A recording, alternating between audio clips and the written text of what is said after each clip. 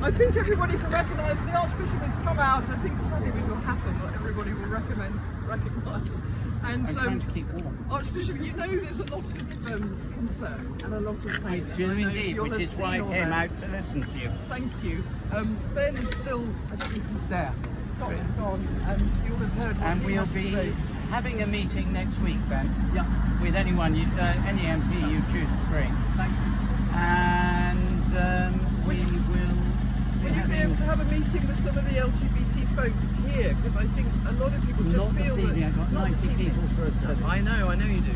But I think one of the problems a lot of people feel is that their pain and their difficulty of what the church's teaching has meant for them hasn't truly been taken on board. I know we've had LLF processes, but their access to bishops and archbishops who've made the decisions... I've been listening for 6 years. Well, and that's okay, so that's a no then. Okay. That's a no, because I haven't got any space in my diary. I'm off to South Sudan next week with the Pope and the moderator of the Church of Scotland to try and put an end to a civil war that's cost 500,000 lives since 2014.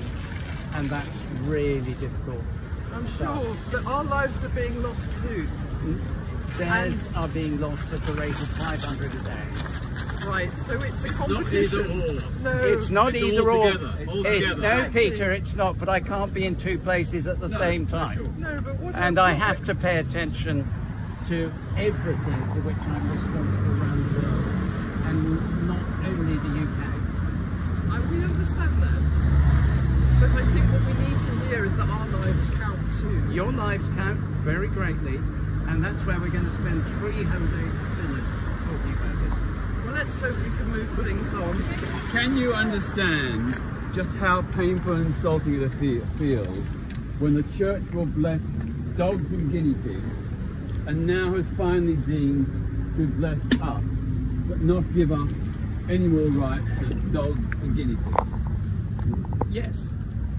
Isn't that shameful? It is in a deeply divided church where we managed to get to. But as you know, as well as I do, the church in this country, let alone around the world, and all the global churches are completely divided on this. And we had, as the Bishop of Manchester said last week, he said, and he strongly and would hold your view very strongly, he said, we don't have the votes. But what we heard at Lambeth, Justin, was a commitment to recognising the difference of view and recognising what I see as the tradition of Anglicanism, which is difference in conscience. And surely that's what we're asking for here.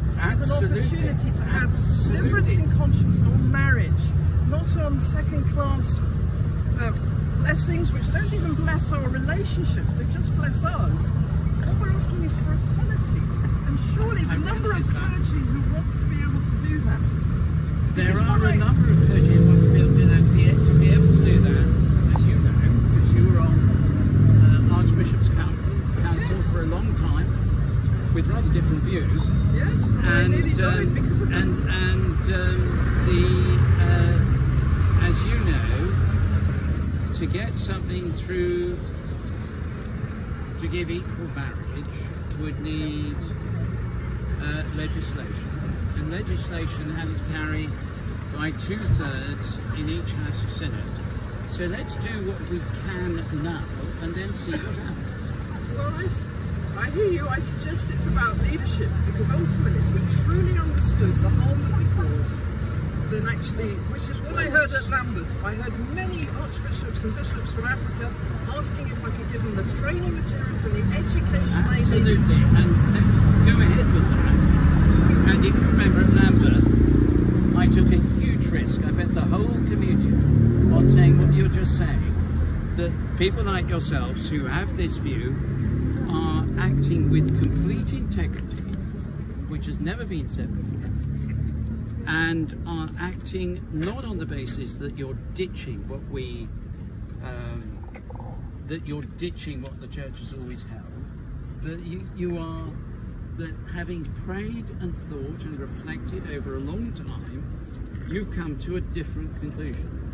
and the reality is that in the church, as in loads of other churches, who take a much harder line than we do, and we are the first global church to do this, that across the churches. I'm sorry, I can't hear. Well, he's asking us to shout a bit louder. Oh, I'm sorry.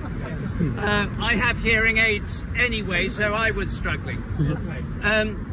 What we have tried to do is go as far as we can to get an answer none, which is what we've done. If we go any further, it's 3 years of legislative fighting and quite possibly a defeat at the end of it. I want to give you something. I don't want to give you. The bishops together want to do something that avoids that, and the discussion continues. Archbishop, you didn't have the votes on women bishops. We did in the end. First time. That's after you personally showed great leadership in getting that through following the meeting of Synod. And it took a lot of very hard work. But Archbishop, we've got compromise on divorce. We've got compromise. Yeah. I agree with you. I've been arguing that. So why have we now not got compromise? It's what we asked It's not about marriage, is it? It's about being treated as equal members of the body of Christ. I agree with that. And I fear that so much of how it's being framed is about us having a view that we want to get married. No, we just want to know that we're the same as everybody else. I tell you, last Tuesday at the College of Bishops, I never heard that view expressed. What I heard was people saying, how can we do now the best we can do? And some people were saying that's too far, and others were saying, I forget who that was, and others were saying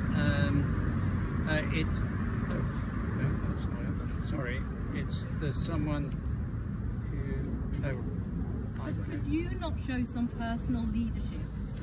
Like, that is something you could do as the Archbishop of Canterbury, even within the UK. Start with the UK, and then obviously we can look globally. But with the UK, you could show some personal leadership.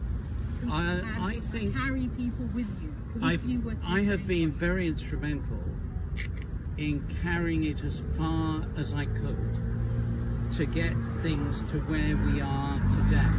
I don't have the votes to go further. Ben, but you say to Ben, why did we have austerity between 2010 and 2018, 19? Why didn't you stop it? And you'd say, we didn't have the votes. No, but we don't have the votes. That's why people won't come to your church and join. But we don't. It's a do democratic election. Yeah. I can't control it. To talk about, you've issued an apology. Apology in Christian terms implies repentance, but gay people in the Church of England will continue to be treated as second-class citizens who can't get married. Therefore, that apology is meaningless. Will you withdraw it? No, I won't, because it was. I don't have the right to withdraw it. It was issued by all the bishops. It would have Will you to be. dissociate yourself from it? I do not actually, because apology, if you'll forgive me saying so, is much more complicated than you've put it. And it is always a process in which you start and then you try and make progress. But do you realise that an apology has to be either accepted or rejected? And we are rejecting that apology because you have hurt us deeply. Some of us have feared for our ministry over the last 6 years. I do realise that. And it's interesting that I've equally had significant numbers of gay clergy in partnerships who have said thank you for it. So there is a range of views out there. There is, and some of us will be compliant and some of us will not be able to be compliant. Some of us will be able to accept the apology and some of us won't. Do you accept that we can't accept that apology? Yeah. Can you accept? Can you see the way it looks? This looks like those churches in South Africa during apartheid who refused to marry interracial couples. That's what it looks like. It looks like barefaced discrimination. You would never discriminate against black people in the way that you're discriminating against LGBT. Yeah. And I worked in the Diocese of Central Zambia, and I have had more homophobia in the Church of England than I had in the Diocese of Central Zambia and in Zambia as a whole. I felt safer there than I feel here. Well, I think that is really bad. And certainly the lack of safety is a worry, is more than a worry, it's a disgrace. And you need to work. I'm a youth worker, I work with young people. Last week was sat in a cafe with a young person who was 15 years old, breaking her heart, talking about suicide because the church she was coming from, she did not feel safe or welcome. Dozens and dozens over the last few years. And that's because of our teaching that we allow in our churches. And you, Archbishop, to come back to the leadership thing, you know, you don't have to reach out to the whole Anglican Communion. Your choice. I was talking about Church of England. Yes, but your choice not to choose to bless couples yourself because of your role as primate of the Communion, that speaks volumes. It sounds like a theology of taint, just like those that won't ordain and consecrate women bishops. I would like very much to pray for people to use those resources. But then do it. No, because I care equally for people around the world and not just for people in this country. And I've faced... Do you? Yes, I do, and that's why I risked my life doing that. Did you hear what the Archbishop of Uganda said at Christmas? Yes, and I publicly rebuked him. Everybody know, he said it'd be better for parents to drown their children than let them be gay. And he refuses to come to any meeting that I'm at because I have rebuked him exactly for that. For that precise view? For that precise view, and I did so publicly, as I did the Ghanaian church, as I did the Nigerian church, and some of the others haven't yet been caught, but they will get the same rebuke. We don't rebuke the churches here that teach that too. Oh, we do? Well, we don't, because they've given privilege. Well, if you send me, here's a promise.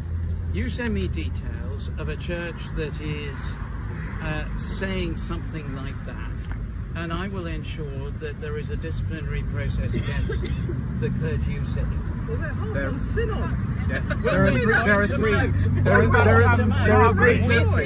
There are three churches in my local area, and the ministers in those churches signed a declaration to say that if conversion therapy was banned, they would still continue to offer it. And well, this is in a student area in Birmingham. We know it right, there are in this country 15,000 churches. I honestly cannot monitor what's said in every... But you've got bishops to do that. I know, but they have... If you... And let me finish deans. before you interrupt, because I've been listening to you. You can listen to me. Send me the details with that bit of paper and their names at the bottom of it, and I will take action. Thank you. Thank you.